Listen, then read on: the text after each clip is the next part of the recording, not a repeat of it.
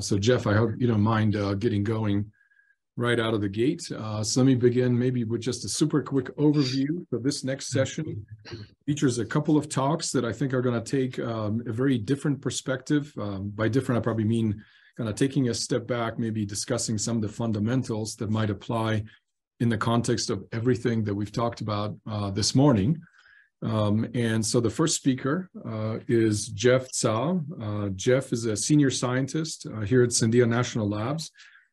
He has formerly been leading Sandia's programs with the DOE, Department of Energy, Office of Basic Energy Sciences, Material Sciences and Engineering, and has also in his time here at Sandia been the chief scientist of a DOE Energy Frontier Research Center, or EFRC, on solid-state lighting science, which has contributed to every time you see an LED somewhere within your immediate surroundings, at least some of that can be traced back to Jeff and the work that he did. So his areas of research have spanned multiphoton spectroscopy, laser chemistry, 3-5 materials, physics, and devices, and then most recently meta research, which he defines as research into the nature and nurture of technoscientific research. So we've asked Jeff to essentially talk to that subject with an eye towards the topic of this workshop, and I'm very excited to hear what he has to share with us today. So Jeff, great of you to be here, and please take it away. Okay, thank you, Mike, and thanks for the invitation. Good afternoon, everybody. So my talk, as Mike said, will be about something that might be called Technoscience Search, the search for new science and technology. The case study of search that I'll mainly draw from will be indium gallium nitride, the material whose taming in the 1980s led to high-efficiency blue light-emitting diodes in the 1990s, which led to solid-state lighting in the 2000s, and which ultimately led to the revolution in the 2010s in how we artificially illuminate the world. I'll mostly talk about how human intelligences did this particular search, but I think there is opportunity for artificial intelligences to do similar search in the future, and for human intelligences to improve how they do such search. So we'll be emphasizing those aspects of technoscience search that I feel represent interesting opportunities, but also challenges for both human and artificial intelligences, particularly those aspects of search that are of a discovery and surprise nature rather than of a designed and planned nature. I've organized the talk into 3 sections. First, I'll define what I mean by technoscience search, organized around something I call the technoscientific method, and drawing heavily on a recent rethinking of the nature of technoscientific research articulated in this book illustrated on the right, The Genesis of Technoscientific Revolutions, co-authored with Venki Narayanamurthy at Harvard. Second, I'll talk about engineering search, the search for new technologies. The technologies can be, as they are in the most usual case, designed, making use of knowledge that we know, even if that knowledge is complex, and making use of it requires considerable expertise. The technologies can also have, as they do in less usual cases, an invention and surprise nature, which was the case for InGaN materials and devices. Third, I'll talk about science search, the search for new science. Science search often begins within itself with a theory or hypothesis that predicts possible facts, the finding or not finding of which would support or unsupport the hypothesis. But science search can also begin outside of itself with engineering and data. For example, that an engineered form fulfills a function in a particular and perhaps surprising way itself represents a scientific fact begging for explanation, again, as was the case for InGaN materials and devices. Okay, so let's start by diving into the technoscientific method. Many of the ideas on this slide are new, but I hope you will find the ideas, and especially the way they fit together, to be reasonable, and in hindsight, after you hear them, perhaps obvious. There are 2 main ideas. The first idea is that there are 2 repositories of technoscientific knowledge, science and technology. The science repository, S in blue on the left, has two bins, both of which will be familiar to you, facts and explanations of those facts. The technology repository, T in green on the right, also has two bins, human desired functions and forms that fulfill those functions. As you can see, the two repositories are elegantly symmetric, just as in science, explanations exist to explain facts. In technology, forms exist to fulfill functions. The second idea is that the evolution of these two repositories of knowledge is mediated by the technoscientific method, a new phrase that represents the interacting combination of the scientific method, which we call S dot, and the engineering method, which we call T dot. The scientific method on the left starts with S1 dot, the finding of facts, both new facts that go beyond existing theory, as well as new facts intended to test emerging theory. This last piece being, of course, classic hypothesis testing. With facts in hand, the method proceeds to S2 dot, the finding of explanations for those facts. This is classic theorizing. And then with emerging explanations in hand, the method proceeds to S3 dot, the generalizing of those explanations to predict possible new facts, triggering a hunt for those new facts, coming full circle back to the half of S1 dot that is hypothesis testing. The engineering method on the right is analogous to the scientific method. The method starts with T1 dot, the finding of human desired functions. Then with functions in hand, the method proceeds to T2 dot, the finding of forms that fulfill those functions. This brings us to the third leg, T3 dot, the co-opting of existing forms to fulfill functions they were not originally intended to fulfill. This we call exacting, a word borrowed from evolutionary biology, in which biological forms like dinosaur feathers, which originally fulfilled the function of thermoregulation, are co-opted for other functions like flight. The reason we coined the technoscientific method as a new phrase is because, as we all know, but here we've made explicit, the scientific and engineering methods are not independent of each other. Science can proceed without engineering, and much science does proceed without engineering. Engineering can proceed without science, and much engineering does proceed without science. But science advances much faster when it makes use of engineering, and engineering advances much faster when it makes use of science. Let me mention a couple of additional nuances with respect to the science and technology repositories of knowledge and how they evolve. The first nuance is that facts and explanations of science and the functions and forms of technology can be thought of as forming a loosely modular hierarchy of questions and answers.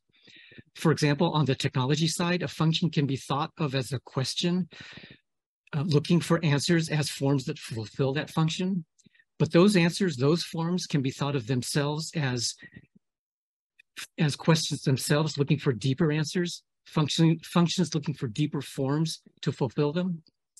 An iPhone, for example, is a form that fulfills the human desired function of portable compute and communications, but it also represents a number of functions that require subforms like Gorilla Glass or integrated circuits to fulfill. And these subforms represent functions that in turn require subforms like silicon semiconductor process tricks to fulfill. Likewise, although I don't depict it here, there is a question and answer hierarchy in science. Facts are questions looking for answers as explanations that explain those facts, but those answers, those explanations can be thought of themselves as questions looking for deeper answers, shallower explanations looking for even deeper explanations. The second nuance is that the results of any of the mechanisms of the technoscientific method can have various degrees of surprise. The degree to which what you have found is not only something you could not have anticipated, but the reverse of what you might have anticipated. Surprise is important because it is a measure of how much you have learned from what you have found and the less you must have known about the space you were searching. Surprise isn't always important, of course. Most of the time you don't want surprise, so you confine yourself to searching spaces that you know a lot about. But surprise is crucial to invention and discovery.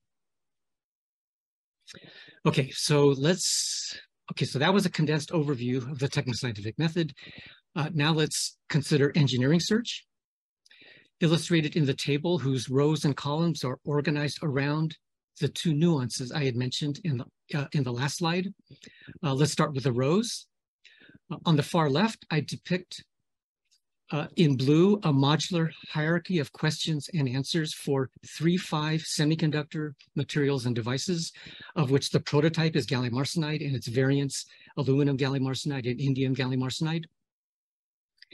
Microelectronic and optoelectronic applications at the top of the hierarchy can be thought of as questions that are answered in part by various system architectures. These system architectures can be thought of in turn as questions that are answered in part by various 3-5 chip packages. These chip packages can be thought of as questions that are answered in part by the chips themselves, of which a key, perhaps the key aspect, is the vertical layering of materials in the chip. And this vertical layering can be thought of as questions that are answered in part by epitaxy, the synthesis process by which the various materials are epitaxially grown as vertical layers. Let me make 2 points about this hierarchy and use these points to distinguish between the 2 rows of the table. The first point is that the different levels of the modular hierarchy represent specialized knowledge and division of labor. Chip architects don't need to be expert at epitaxial synthesis, and experts at epitaxial synthesis don't need to be experts at chip design. Instead, they each can focus on what they do well while passing information back and forth through what can be thought of as protocols. In the lower left quadrant, I've drawn the layered structure of a so-called vertical cavity surface emitting laser device, as it turns out, that's used in virtually every computer mouse.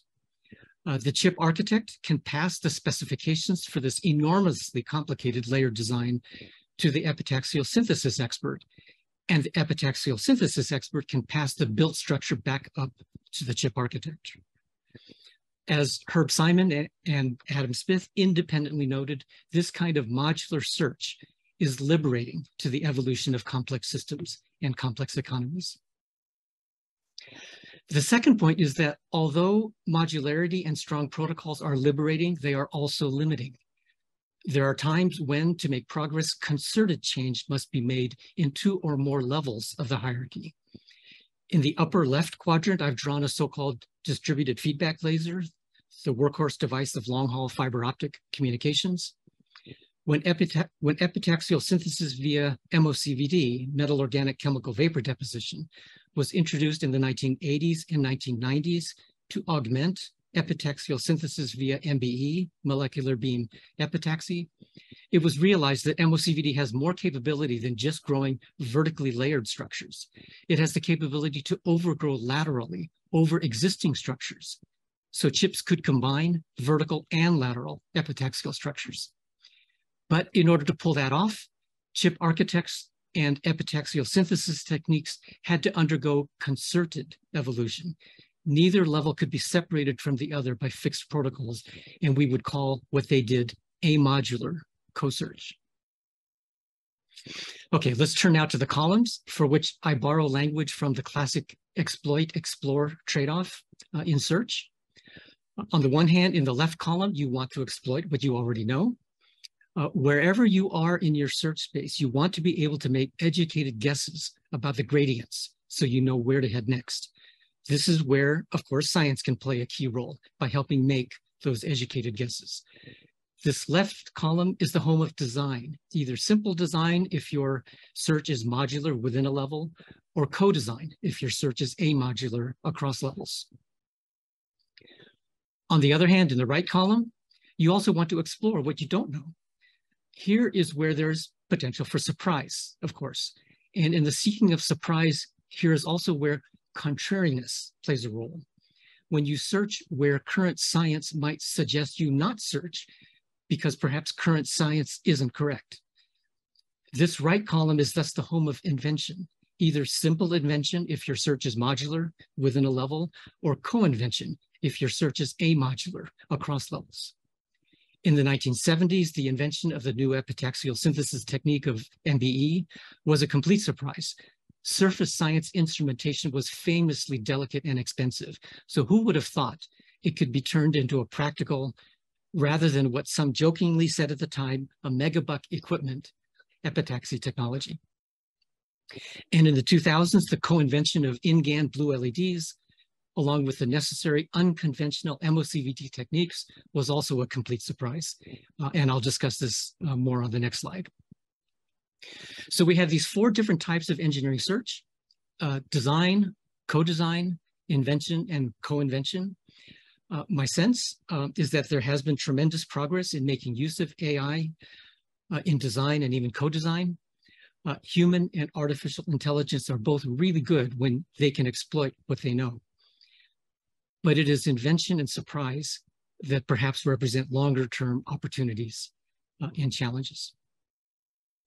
Okay, so let's dig a little bit deeper now into invention and surprise, using, again, as a case study, the co-invention of the InGaN materials and blue LED devices that I'd mentioned on the last slide, and that, as many of you know, resulted in the 2014 Nobel Prize in Physics to Isamu Akasaki, Hiroshi Amano, and Shuji Nakamura. As background, back in the late 1980s and early 1990s, there were infrared LEDs and lasers, just not visible LEDs and lasers, or at least not very efficient or bright ones. But visible light, of course, is desired for many applications, like general illumination, because it matches what the human eye can see. At the time, however, common scientific wisdom was that 3,5 materials were incompatible with visible LEDs. Instead, it was the 2,6 materials that were favored. Even Sandia at the time had a 2,6 materials research effort. Why were 3,5 materials thought incompatible? Well, for a whole bunch of reasons, but I'll pick out perhaps the 2 biggest ones.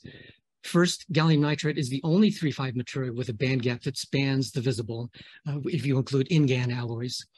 But gallium nitride cannot be grown from the melt into boules from which single crystal wafers can be sliced, because the vapor pressure of nitrogen over molten gallium is impractically high. So you need to grow gallium nitride on some foreign substrate, but all known single crystal foreign substrates have lattice or thermal mismatches with gallium nitride so large that it would seem impossible to grow high-quality gallium nitride films on them.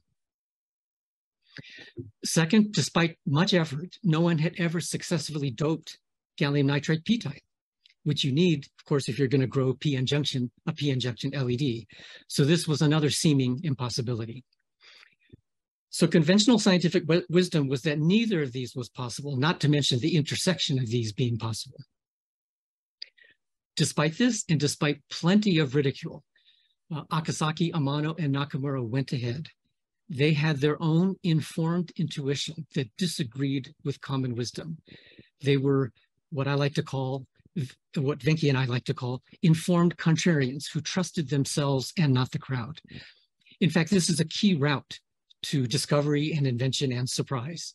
And to see how, here on the right, I've drawn a diagram with 2 axes. The bottom axis is what common wisdom thinks the utility of a new idea might be.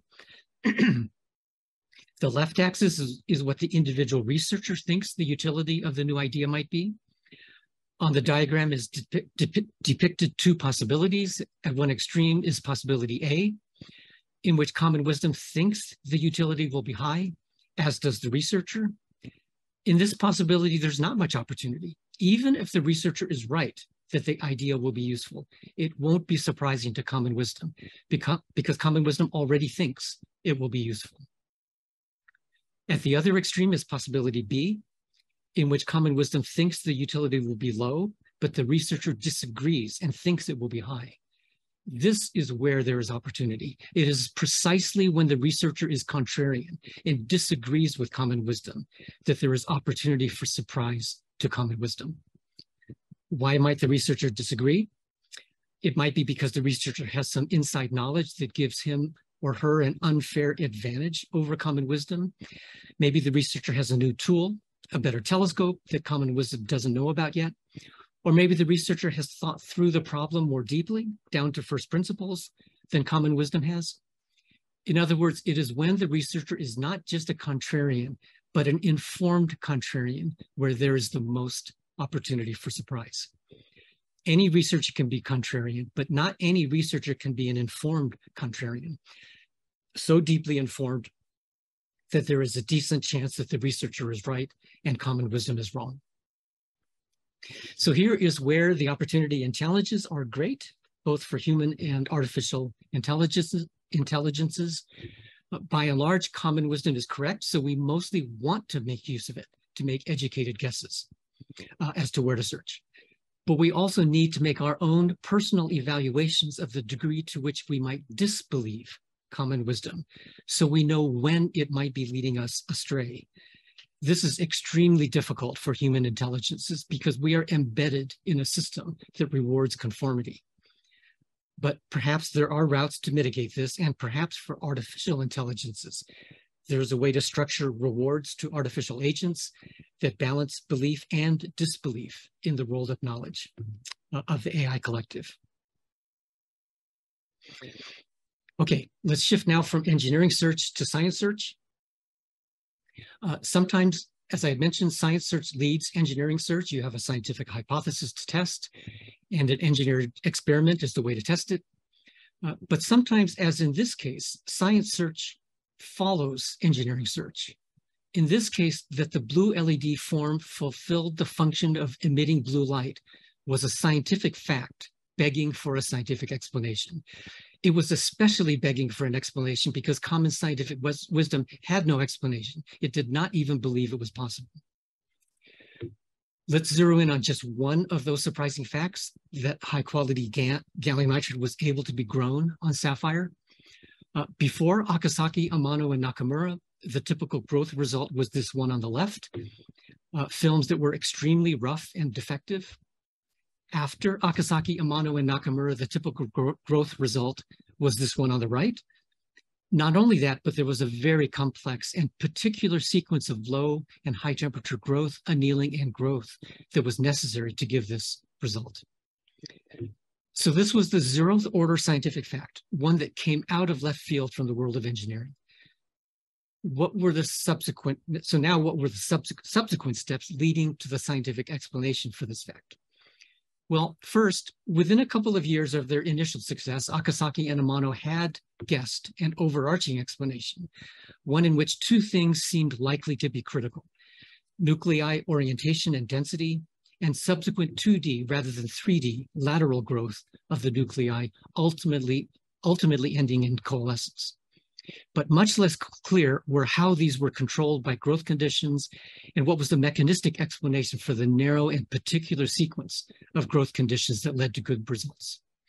So second, lots more experiments were done worldwide, many from my firsthand observations, not so much to test particular detailed explanations, but to provide auxiliary facts that might stimulate more detailed explanations. I show on the right one set of experiments. The motivation for these experiments was that perhaps clues to detailed explanations would emerge from knowing the dynamical evolution of morphology en route to the final morphology. That then motivated another question: how might that dynamical evolution be measured? Optical reflectance seemed logical. You can get optical beams into and out of a gas-filled emissivity reactor, and at least on certain spatial scales, optical reflectance and scattering was known to be a good measure of surface morphology and roughness. So Jung Han and Bill Brayland at Sandia set out to make these measurements. What they found is shown on the right. It turns out that severe roughness, as evidenced by a lot of diffuse optical scattering and hence a low specular reflectance, was actually a necessary precursor to eventual smoothness and high material quality. That's this lower curve, very low specular reflectance, followed by a slow recovery to a high specular reflectance, correlated with high LED output power from devices made from these films. Finally, third, the detailed mechanistic explanation that many folks, including computational simulation folks at Sandia, came up with is ultra-thin film amorphous and polycrystalline growth is followed by grain ripening into optimally sparse, highly oriented nuclei, which in turn is followed by highly anisotropic epitaxial lateral overgrowth and coalescence. The full explanatory details involves interestingly, nearly all the important theories and models in crystal growth and thin film growth science. But notice, and this is what I sort of mainly want to point out, is that there's a reversal of the usual order of steps in the scientific method. Detailed hypothesis testing doesn't come until the very end. At the beginning comes data and engineering observation. That's followed by an overarching but very sketchy hypothesis, which is then followed by experiments, many of them open-ended and intended to suggest rather than test more detailed hypotheses. Then finally, it all comes together with increasingly detailed explanations and hypotheses increasingly constrained by more and more detailed experiments. And now we see the opportunities and challenges associated with science search by both human and artificial intelligences. Step 3, detailed hypothesis testing, is the piece we can do reasonably well. But how might human intelligences better do, and how might artificial intelligences even begin to do steps 1 and 2? The imagining of the first overarching explanation, and then the imagining and execution of auxiliary experiments that might stimulate more detailed experiments. Okay, one possibility, I don't know, perhaps the only possibility is illustrated here. It is somehow making imaginative guesses based on analogies with other domains of knowledge. Why might this work? Because as Phil Anderson, the condensed matter theorist who won the 1977 Nobel Prize in Physics, famously discussed, all knowledge is interconnected into a seamless web. There's virtually no piece of knowledge that doesn't connect in some way to other pieces of knowledge. And indeed, the more interconnected, the stronger the piece of knowledge is. Maxwell's equations are strong because they connect to so many disparate phenomena. Special relativity is strong because it not only explains the constancy of the speed of light, but also the release of energy during fission and fusion. The laser is a key technology because it not only helps with spectroscopic measurements, but is a key enabler of fiber optic communications. In the case of the scientific explanation for the engineering invention of in-GaN materials and devices, many of the auxiliary experiments were inspired by an analogy to the more general idea that if you wanted to understand how something came to be the way it is, you don't want to just watch its beginning and end points, you want to watch its middle points, how it came to be. Then the final explanation made use of an analogy to how crystal nuclei grow, not just symmetrically in all directions, but potentially asymmetrically, including preferentially laterally. Of course, not all analogies hold, and sometimes they hold partially, but not fully. But somehow connecting to other pieces of the seamless web of knowledge seems necessary. At least that's what human intelligences do. Perhaps there's a way for artificial intelligences, even for human intelligences, to make these imaginative leaps without analogy making, but I suspect not. Knowledge builds on knowledge. One has to rely on existing knowledge to create new knowledge.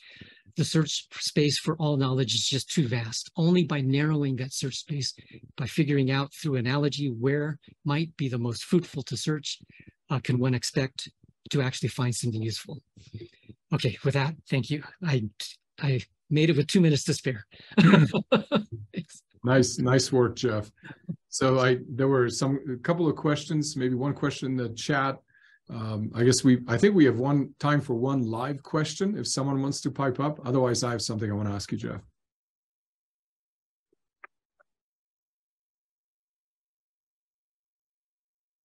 Okay, so I'll give you, Jeff, a choice of, let's see if I can maybe give you a choice of 3 different questions. You pick the one you want to answer.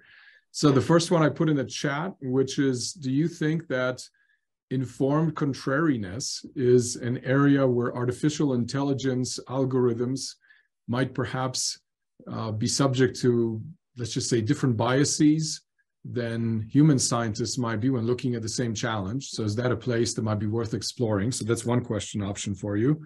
The second one is, I think when you were talking about the gallium nitride story, I'm wondering if AI can also be a tool to suggest experimental design and what experiments may be most informative to run next. And there may be, a series of constraints that make that an important question to ask. And then the third question that you can choose to answer is, you talked about the value of analogy, how important it is to monitor not sort of where ideas begin, but how they evolve to reach some kind of an end state. I'm wondering if that is something that might be perhaps observable, looking, say, at a corpus of literature in some field, and then can the patterns that you may discover of how technology is evolving and past cases where it actually led to some kind of a breakthrough, could monitoring those kinds of patterns in the present perhaps suggest and forecast some interesting outcomes. So anyway, choose one out of the three and do your best to answer it quickly. Okay, I'll choose the first one, but I'll just say that I believe all three. There's so much amazing, cool, like potential opportunity. But on the first one, yeah, so informed contrariness, it's really hard for humans to do that. I think we sort of forget. We see past achievements where there was some heroic person who bucked conventional wisdom and all the social pressures associated with bucking, common wisdom. If artificial intelligences perhaps can be, to some extent, we want them to go along with common wisdom because most often common wisdom is right, but they will not perhaps have the same social pressures that are associated with having to go along with common wisdom. So I feel like artificial intelligence can jettison some of the baggage that we as humans have because we live in a social world and not just an intellectual world. Thank you, Jeff.